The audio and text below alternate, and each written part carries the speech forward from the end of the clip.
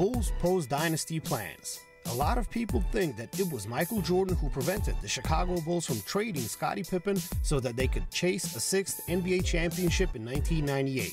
Even Tracy McGrady, one of the two players that the Bulls were supposed to get via the '96 NBA draft for Pippen, said that MJ threatened to retire if the Bulls traded Pippen. In a 2022 interview with NBC Sports, team owner Jerry Reinsdorf took credit for keeping Pippen, saying that it was he who vetoed that trade. GM Jerry Krause wanted to position the team post-dynasty, and the first move was to ship out the disgruntled Pippen. So he worked out an agreement with the Boston Celtics. If that trade had pushed through, the Bulls were going to draft Kentucky's Ron Mercer and high school sensation Tracy McGrady, whom Krause was obsessed with. By stopping the trade, Reinsdorf should get as much credit as anyone for the Bulls' second three-peat and their sixth NBA title.